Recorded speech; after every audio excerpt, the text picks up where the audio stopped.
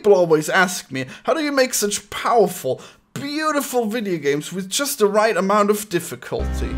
And I gotta say, well, I started young. I started at 12, and now I'm 32. So let's look at one of my old games, one of my favorites. It's called Pack, and you can see it's certainly been inspired by other games, and yet it managed to create its very own unique style of gameplay. In fact, I don't think I've seen any games do it just the way I've done it here. Maybe it's due for a reboot. In Pack, you play as a ravenous little beast that eats all the greens. All of the greens, but he's hunted by weird lobster creatures. There, look at my art. Made all this art myself. And I was only 17 years old. I discovered Flash and I was like, yes, lobsters. I was inspired by the real world as well. Behind my house there was a creek and they were just redigging the creek, make it more safe. And they had a huge barrel full of lobsters. They had to relocate all the lobsters. Well, they had to take them into a barrel and then they'd be there until the creek was redug. I was looking at the lobsters, it was great. Uh-oh, I said lobsters the entire video, but they're actually like crawfish, the small ones. They're just like green small lobsters, okay? Sorry about that one. And they can swim, they have like an attack where they can dart backwards really fast if they're threatened. I don't know if lobsters can do that, but these ones can. So sorry for me continuing to say lobsters in this video. I never knew there were so many lobsters. In this little piece of creek there were like 50 lobsters and they were all in that barrel. And they weren't eaten, okay? They were brought back to the river, to the creek. That's important. Ah yes, those were the good old days, before my grandparents died and then we lost the house in an inheritance struggle. Yes, what good old times. Oh, the idyllic nature of my childhood home. If only I could reclaim that glory. In Pack, your goal is to eat all of the greens, and once you've done that, the level ends. The controls are very unique. You don't press the arrow keys, even though I probably should have included that too. But mainly you control it with the mouse. And the character just points towards the mouse. And, well, rotates towards it, turns. I guess he slowly lurps towards the mouse, okay? And that's cool. Except for people think the controls might be bad. Some people. Because if you hit a wall, you really slow down. And if you want to turn fast, you're not going to turn that fast. Maybe you can, like, slingshot if you place your mouse just right. You can slingshot around a corner. But usually there's, like, no fast way to turn. So you have to be very careful and deliberate with your movement. And you have to stay a fair bit away from the walls. And then there are also enemies that you have to avoid. They want to kill you. Those little lobsters. Or whatever the other ones are that lay eggs. Who knows? I don't think they were supposed to be anything. I guess they're purely abstract. Anyways, the lobsters aren't just stupid enemies that run around randomly. When they see you, they will come for you. So that's what's the most important mechanic of the game is. When you show yourself to them, they'll come to where you've been. And you have to use that to keep them out of your way. You have to control the enemies by letting them see you. Now they're obviously not highly intelligent, but they react to you, and that's more than some other games of this genre might have. But whenever they don't see you, they just bounce off the wall as if they were like a literal ball, and then they just keep going straight in whatever direction they've bounced off the wall. So there's many possibilities of you controlling them or not. I guess the more walls they've hit, the more chaos theory will have happened and they'll be unpredictable again. Now, if I were to remake this game, I'd probably make it so that they avoid the walls. So they would behave similarly to as if they had bounced off the walls, but they wouldn't actually hit their face on them. A slight improvement maybe, but it'll be hard to make them as predictable as they've been by just them being bouncing off the walls. I guess I'll have to see. Should be pretty interesting. So when I was 17, I had just made this game. There was an event at the school where parents and kids were coming, and the kids were showing off some talents that they had. Some of them were cooking food for the guests, some of them were making music. Apparently there was some kind of cow lottery where you had to pick a tile in the grass where the cow would shit on. Oh, what good times. And I was there, I had my game, and like there were like some really young kids that were playing it, and they were having a great time. Oh, if only they could see me now. Those kids being out there having useful skills and not playing video games all day? What do they have to show for it? They're all married now and have kids? Who'd want that?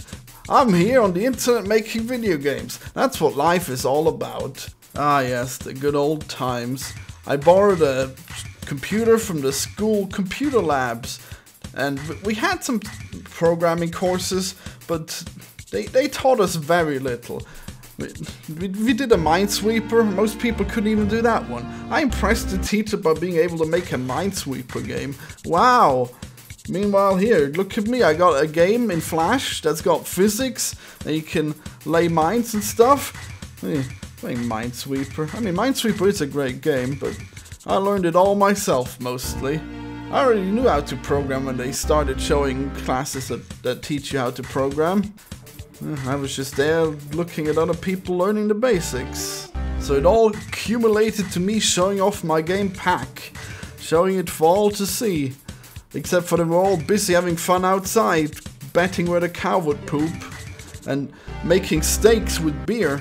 I had one of those. I thought, that would be gross. It was good, however, even though I hate beer. I couldn't taste the beer in it, so that was nice. My teachers were all fairly supportive, but nobody really understood video games and stuff. So it was all up to me to make something of myself. Later when I started talking with Edmund, I think Pack was one of the games that he liked a lot.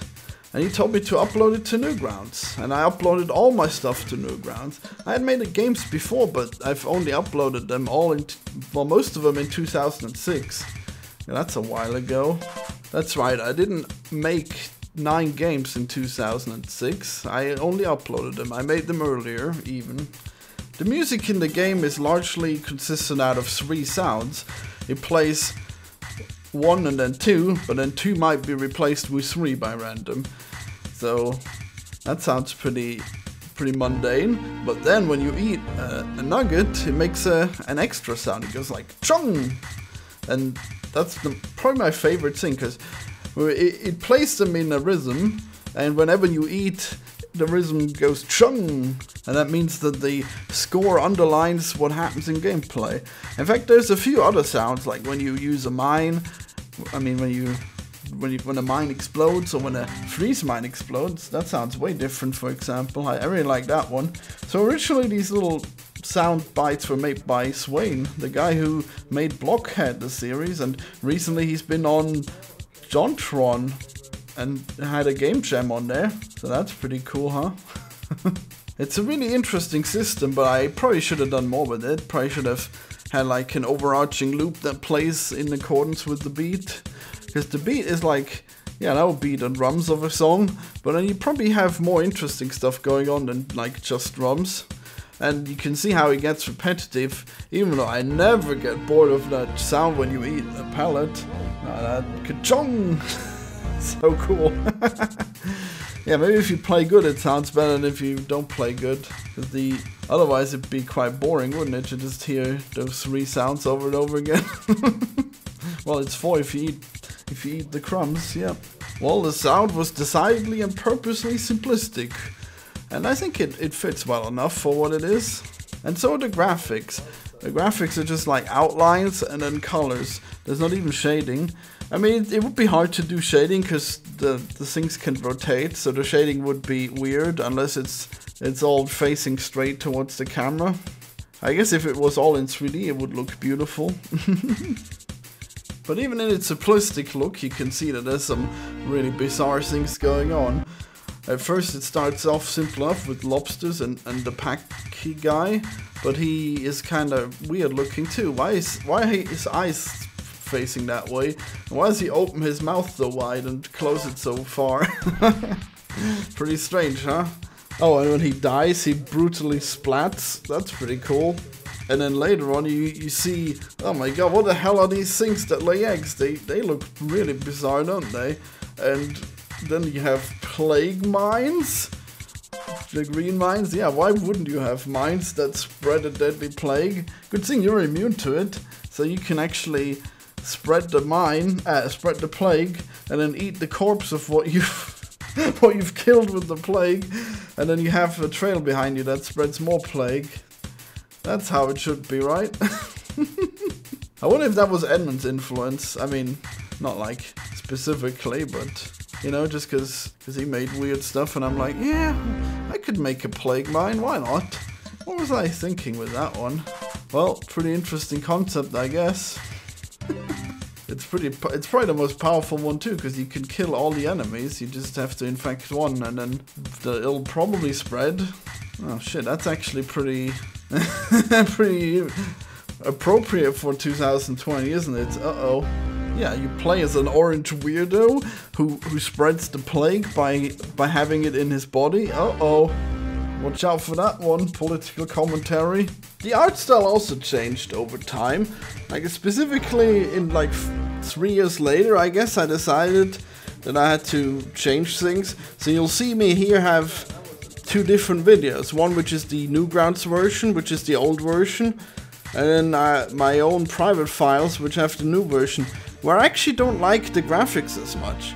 I thought I would be replacing these lines and make them more artistic, you know, but then it turned out it didn't look as good. Guess I shouldn't have used that version everywhere. Well, I had it on my website, but it doesn't work there anymore, I guess. I gotta get a new website eventually. Right now my website just links to Newgrounds when you click on games, so you're gonna play it on Newgrounds. And sadly, when you press like submit high score or whatever, the game really lags, so that's too bad. I probably should go back and fix that eventually.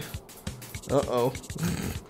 Well, if Flash games even remain playable, I guess I'll have to try it with the new Newgrounds player whenever they release that one. I guess it's easy to forget all the things I put into this game. Like, for example, I had no idea it had 35 levels. I guess it took me quite a while to make all of them. I mean, they're not like super advanced or anything, but I guess there's still quite a lot of them. And then if you want to play the game, you have to play all 35 of them without dying too often. Otherwise, you'll have to start over. And I think it's a cool system. Life systems can be interesting. And, well, it took me a while to get back into the game and actually beat it again. And before then, there was this small, incredibly small YouTuber called Only for Genius who uploaded a whole walkthrough of it and then told me about it. So that's the version with the Newgrounds version that I've been showing. And then my version is the other version, the one where the colors are, where the outlines are less black. Yeah, it's pretty hard, I guess. It starts out having it so that you get so far, and then every once in a while you get even further, but then there's a level that's just really hard.